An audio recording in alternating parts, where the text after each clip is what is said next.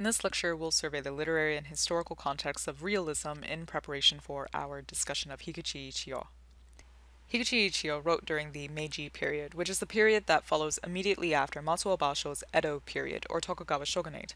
You'll remember that during the Edo period, the Tokugawa shoguns ruled Japan. The Meiji period is marked by the restoration of power to the Emperor of Japan. It's also marked by many rapid modernizations and reintroduction to the West. In 1853, a little bit before the Meiji period begins, Commodore Perry of the U.S. Navy arrived in Japan and brought an end to Japan's isolationist trade policy. This encounter with the West made Japan aware of the imperialist agendas of Western powers, but Japan wanted to remain autonomous. They wanted to prove that they are a formidable power themselves, equal even to the Western powers. And so the Meiji government endeavored to modernize. The word Meiji itself means enlightened rule. And so during this period, we see the assimilation of Western technologies and science. Telegraph and telephone lines are installed, railways are built, and Japan transforms itself into a modern industrial state. And just as we see in the Enlightenment periods of other countries, as a result of modernization, Japan undergoes changes that facilitate social rights and mobility. A new legal system is implemented, a new Ministry of Education is established, newspapers spring up to circulate the most recent debates about the governance of the modern state. Western fashion is incorporated, men begin wearing bowler hats, women begin wearing petticoats, and people are being sent abroad to be educated in Western universities. By the end of this period, as with other Enlightenment periods, we see Japan moving away from an absolute monarchical structure towards a constitutional monarchy. During the Meiji period, Japan also built up its military, and driven by an anxiety to prove themselves as an equal imperial power, began looking overseas to expand. They engaged in several wars during the late 19th century, including the Sino-Japanese War and Russo-Japanese War with China and Russia, respectively. They were fighting over Manchuria and Korean territories for imperial expansion. They even used the social Darwinist arguments of the West to support their imperial goals, just as those in the West argued that it is the duty of superior races to rule over and enlighten inferior races. As we know, the imperialist policy of Japan came to a halt in 1941 during World War II, but up to that point, Japan not only engaged in these wars with China and Russia, but won them as well, shocking the world over and proving themselves to be a powerful East Asian player in the international theater. The point of all this is to get us thinking about how Japan wanted to modernize themselves while also maintaining a sense of Japanese identity.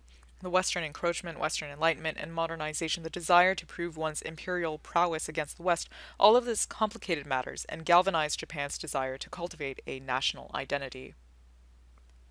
As with other Enlightenment periods, we also see the move towards realism in literature. Now, Japanese realism is influenced by the nation's own literary heritage, as well as the literature of Western countries and influences. However, realism is one of the first aesthetic movements that is truly global, and so there are some commonalities regardless of country of origin. The most basic definition of realism is that the literature must give a faithful representation of reality. As we saw when we began discussing the novel with Voltaire, the novel being a realist genre, realism typically avoids the implausible and impossible. There usually isn't any magic or fantasy. Instead, what we might see are gritty or down-to-earth representations of life. No idealizations here. We usually see a lot more of the common classes rather than focus on kings and courts, although this doesn't mean we don't see any upper-class people, and the language is usually written for the common masses, nothing in Latin or classical Chinese or classical Japanese.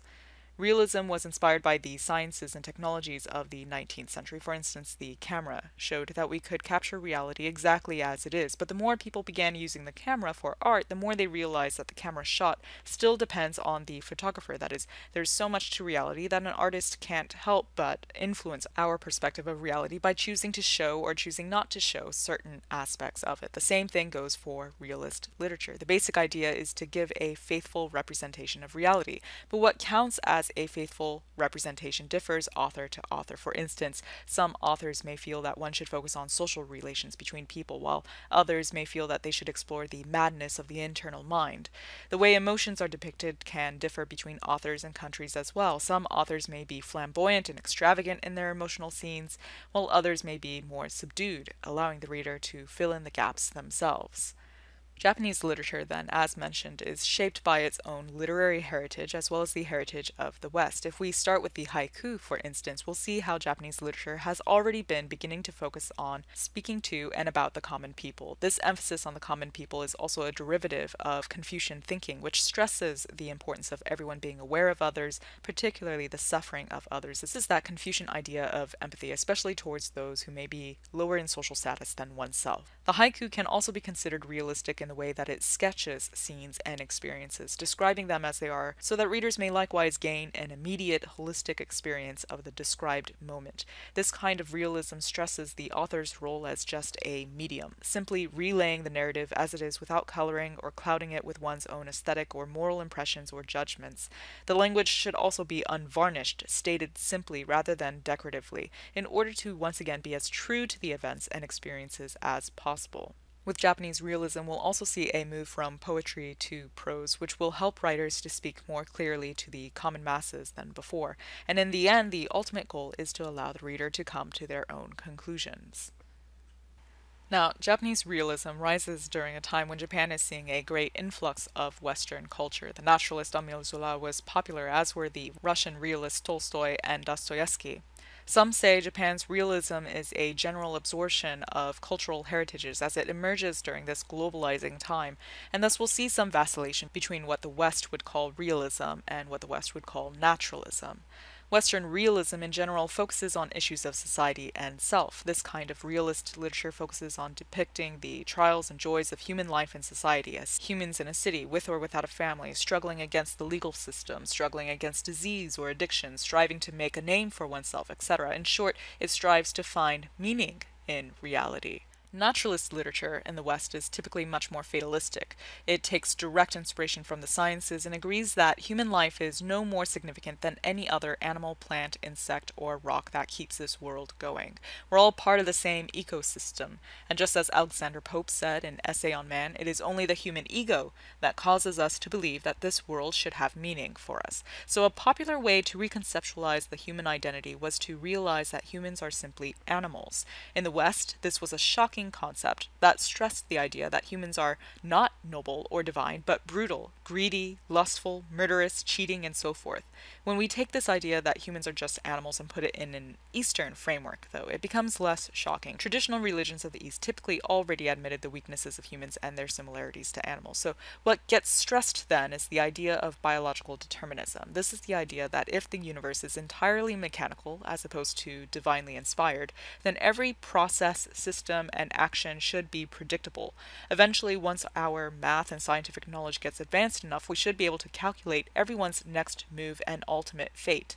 In literature, this concept is explored as authors experiment with the ideas that we are all shaped by our heritage and environment. For instance, the literature might explore whether we can escape our social classes or whether we are instead fated by some kind of biological code that prevents us from being kinder, more successful, or more accepted by society. So in Japanese realism, we might not see the sordid coarseness of European naturalists like Émile Zola, but we will see an exploration of human nature and what that means. Note, too, that the objectivity and detachment of a naturalist perspective in a way meshes with the aesthetic of earlier Japanese literary traditions like the haiku and the Buddhist concept of emptiness. These aren't perfect analogues, but in Japanese realism we can see how the two sides come together to form a narrator who strives to give a value-free examination of human nature, to not depict it as good or bad, but to depict it simply as it is. As Japanese naturalist Kosugi Tengai says, "Nature is nature. It is neither good nor bad, neither beautiful nor ugly. Good and bad, beautiful and ugly are merely arbitrary names given by a particular person in a particular country and particular epoch to one part of nature. Whether the reader is moved or not is not a matter of concern to the poet. He should relate what he imagines just as it is, because what would happen if a portrait painter said, 'Your nose is too big,' and planed it off? When reproducing the imagined, not the least personal may be added."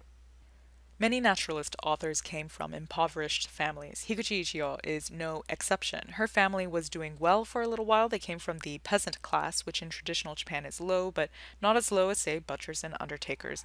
The family moved to Edo, the capital of Japan, in 1857, and the father found work as a bureaucrat. However, he invested his money in a business that failed and then died of tuberculosis, a disease that shortly after took Ichiyo's brother, leaving her and her mother and sister to fend for themselves.